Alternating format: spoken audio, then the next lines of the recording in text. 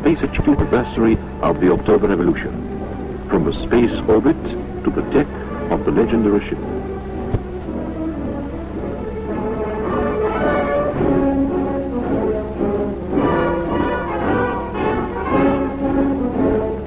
Heroes from different generations.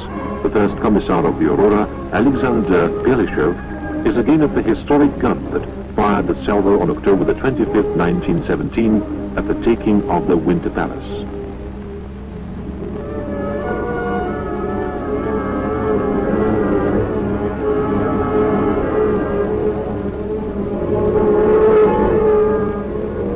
Just like in 1917, a thundering salvo rumbled across the city.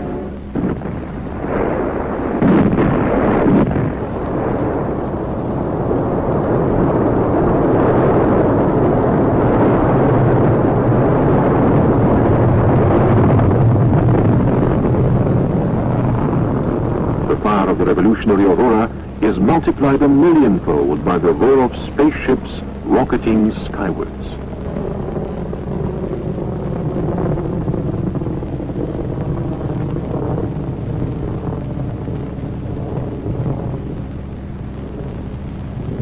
And now a new breakthrough in space conquests.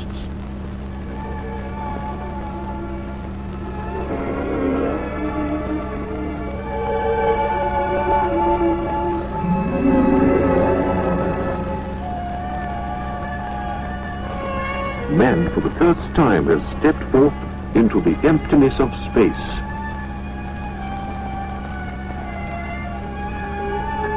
This film is about a great feat of Soviet science, the victory of spacemen Pavel Belyayev and Aleksey Leonov.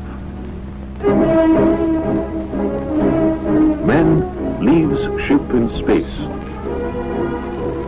This film was made possible through the participation and consultation of research institutes and organizations which took part in the actual launching of the spaceship Voskhod 2. Scenario by Ryabchikov, produced by Kosenko, camera by Afanasyev, Rafikov, Suvorov and Shumov. Sound recorded by Aipov.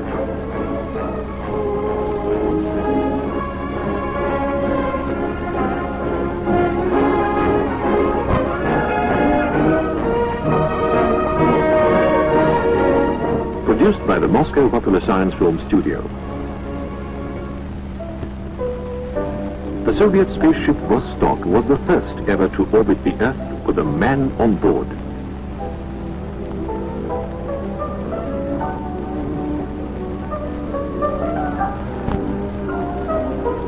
The Aurora proclaimed a new social epoch in human history, and the Vostok opened up the space era to humanity.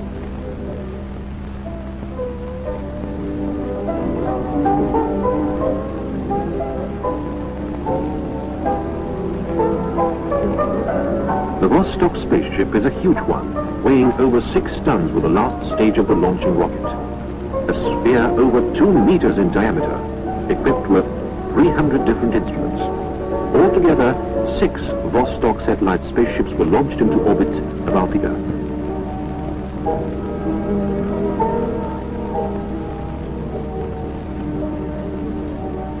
When the flight is over, the Vostok returns to Earth, plunging through the dense layers of the atmosphere in which even meteors burn up. Roaring sheets of fire can be seen through special heat-resistant glass. The surface temperature of the ship reaches 10,000 degrees.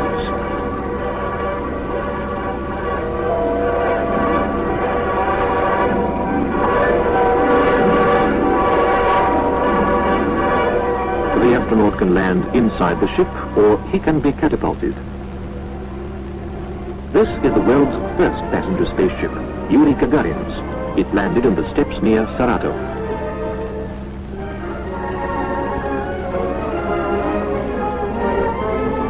Another landing on the Volga. German Titov has just landed. Spaceship Vostok 2, all burnt and black from the fiery descent from the atmosphere, but safe and sound.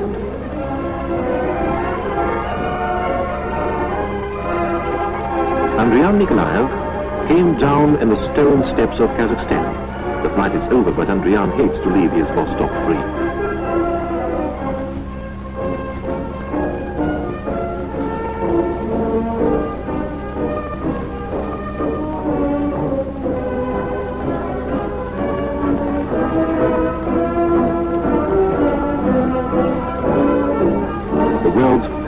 In space, Valentina Nikolaeva Tereshkova.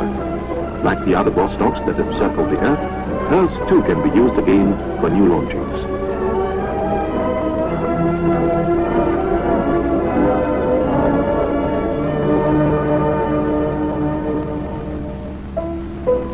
The Vostok space vehicle has been called a wonder of science and engineering, and justly so. It's the space symbol of the 20th century. But science never stands still. This is a new ship, the multi-seat piloted Voskhod, a great improvement over earlier vehicles. It's capable of carrying a whole crew. On October the 12th, 1964, it carried an engineer, a scientist, and a doctor on its first trip into space. Vladimir Komarov, Konstantin Feoktistov, and Boris Yegorov. This new ship makes it possible to solve new problems in space research. The problem of a walk in space was no longer science fiction, but had become a routine undertaking on the program.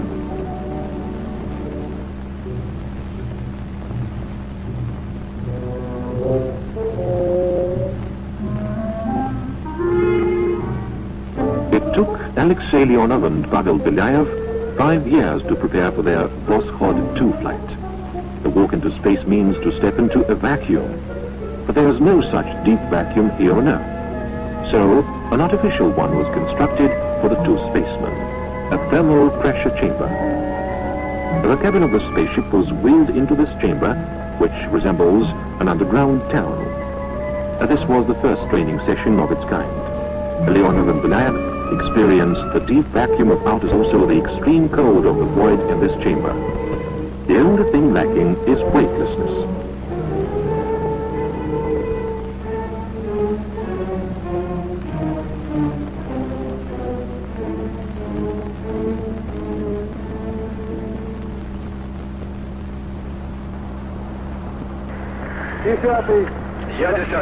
Belyayev orders to close the hatches of the chamber.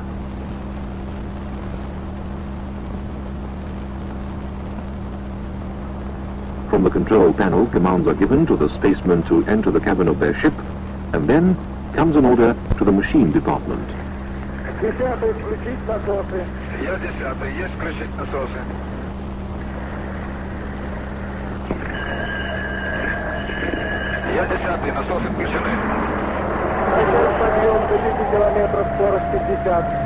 Есть начать подъем до 5 километров, скорость 50. 50, высота 5, площадка. Держать площадку. What is a vacuum? How do high altitudes threaten human life? On the Earth, the human body has an internal pressure that perfectly balances the outside atmospheric pressure.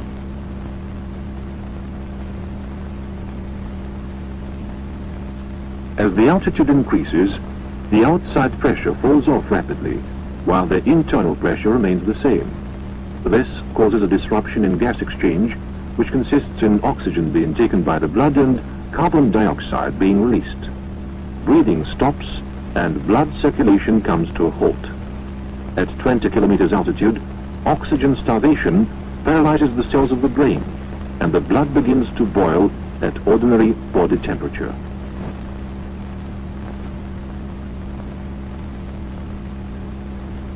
Life and a vacuum are two things that cannot go together. Yet we have to learn to live and work in a deep vacuum. Cabin pressure unity. Humidity 37, close to 40. Temperature 20. Ascent to altitude 37. Velocity at maximum. Watch pressure in the cabin. Start -5 minutes. Set tape recorder. Full volume. BKU outside. Feeling fine. Ready for takeoff. Altitude 30, 36, 37. Hold the pad. Separation effected. Close viewing ports. Put on gloves. Check white glove.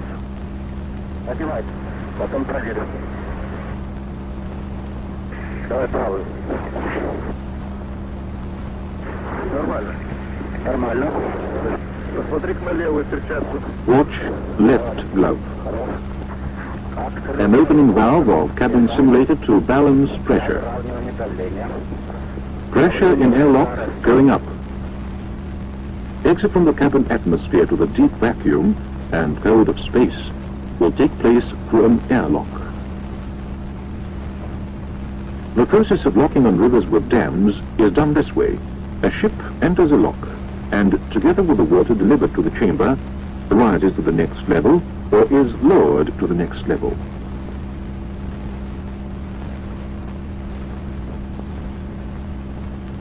The same principle is used in leaving submarines underwater. And now it's being used to get out into space. The cabin air of the spaceship is delivered to the lock and pressure is balanced. The spaceman enters the airlock, which is then depressurized. The spaceman can now simply walk out into the deep vacuum of space.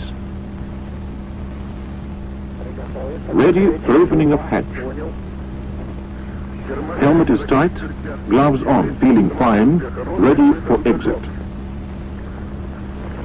An opening hatch of cabin simulator. Begin exit. Is the film camera on? And crossing the edge.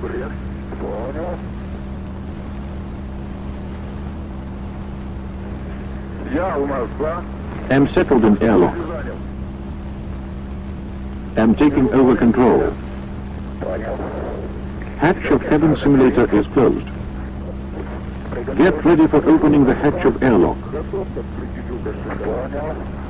Am opening hatch of airlock. Hatch of airlock is open. Get ready for exit. Ready for exit. Am out as far as the waist. The void of space is a dead and rough world. In the vast expanses of space, our Earth is but a tiny bit of dust. But man has ventured forth and will conquer the universe. Everything is strange and unusual in this new world. There's no support, no top, no bottom. Everything is weightless. Orientation is lost. The vacuum is dangerous.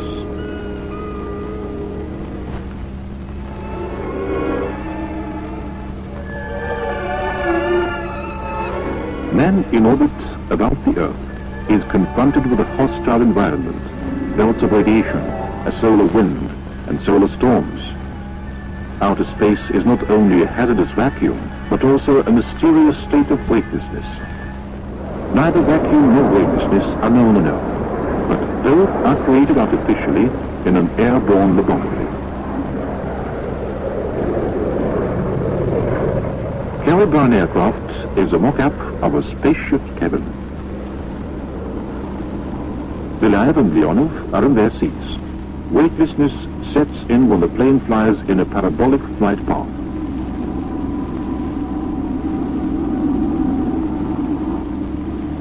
Within a few seconds, Leonov has to leave the cabin through an airlock. The extremely complicated experiment has begun.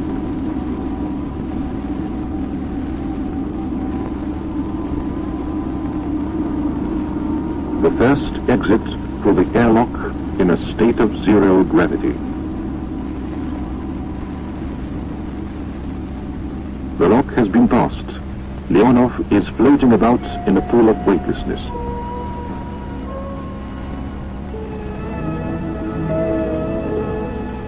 The aircraft again goes into a parabolic curve and again zero gravity is produced.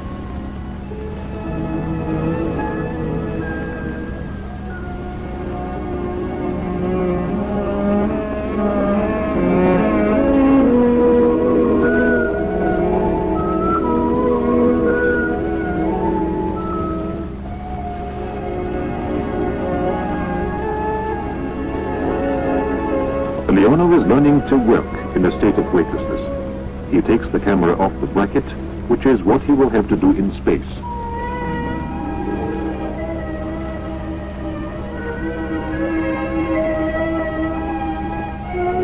Now the time has come to rehearse the operation of returning to the cabin. Like a guiding star, the lifeline brings Leonov back to the airlock. There are still other barriers to an exit into outer space. Space medicine and space biology have worked out a methodology of training the spaceman for flights in the cabin of a spaceship. Now, for the first time, the spaceman has to leave the ship and step out into open space. The first one to do this was Aleksey Leonov. How would he react mentally when he entered this new and mysterious world? Would he lose courage? Wouldn't he be fearful of falling, afraid of losing orientation, the fear of losing touch with the last link, the ship?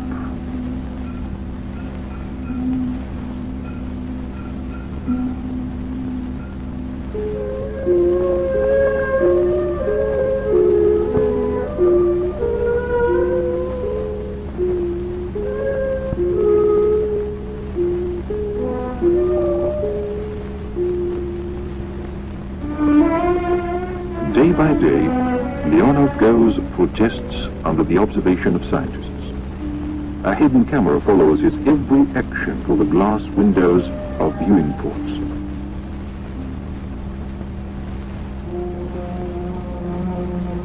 Scientists are worried that his reason and willpower might be paralyzed by the sight of the fantastic ocean of void, that ancient terrestrial instincts will clash in this world where everything is so unearth-like.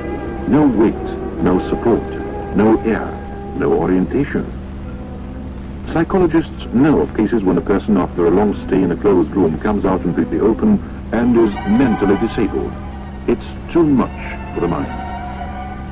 Aleksey Leonov undergoes a special training program to overcome this so-called psychological barrier and to develop spatial courage.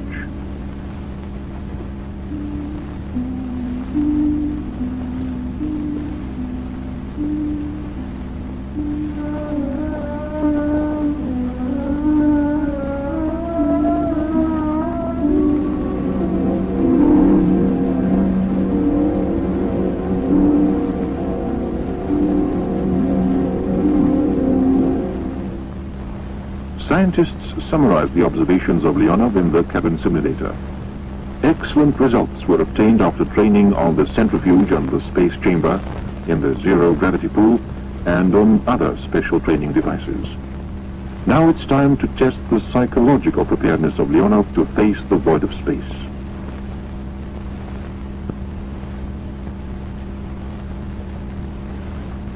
After a long stay in the silence and isolation chamber, Aleksey Leonov is put in a plane and sent skywards. How will he react to this test? He is not alone, though. An experienced instructor goes along.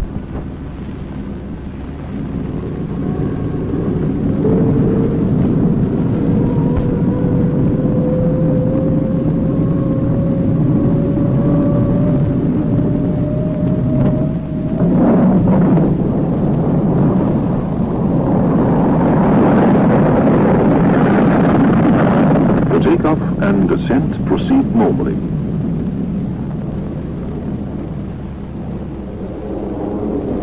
Here it is, the blue expanse. What a sharp contrast to the silence isolation chamber, this endless vastness of sky. Will Leonov experience hallucinations, vertigo, loss of orientation, maybe illusions? No, everything is fine. The psychological barrier is surmounted.